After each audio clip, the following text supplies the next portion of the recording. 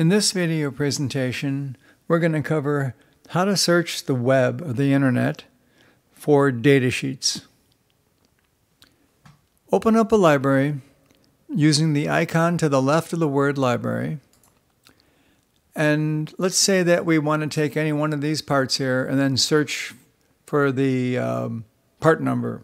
So you normally search the web for the part number. So we can take, I'm going to scroll down here to TI, and I'm going to take a part number here, and I'm going to copy it, and I'm going to open up my web browser, and I'm going to paste it in here, and then search for that datasheet.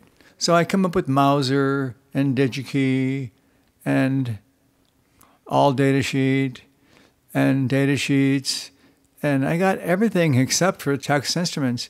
Now you can open up the DigiKey website and then click on the datasheet here, and then that'll give you the datasheet link. Now I'll give you a tip on TI here. On the TI, they have HTTP and then all the way down to PDF. And then they have a question mark. And then everything after the question mark is just meaningless data for us. So I'm going to take the Text Instruments datasheet and I'm taking it from the PDF file.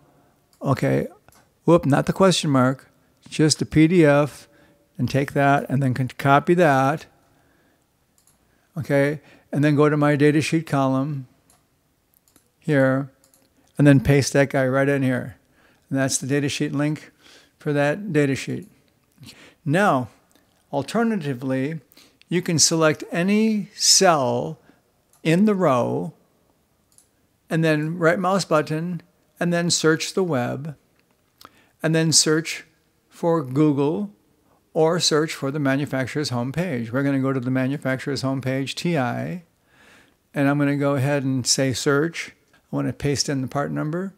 So here I go, part number right here. And then Control C on that part number. Open up my web browser for TI. I'm on the TI homepage. And then search. And then TI will come up with data sheets here. And then I'm going to find the data sheets that I want. So this part number here is active. And then select that and drill down. Here's the data sheet right here. Select the data sheet. And then this here is the logical description. The data sheet link is up here. And again, I just want to go to everything to the PDF file. Everything to the left of the question mark.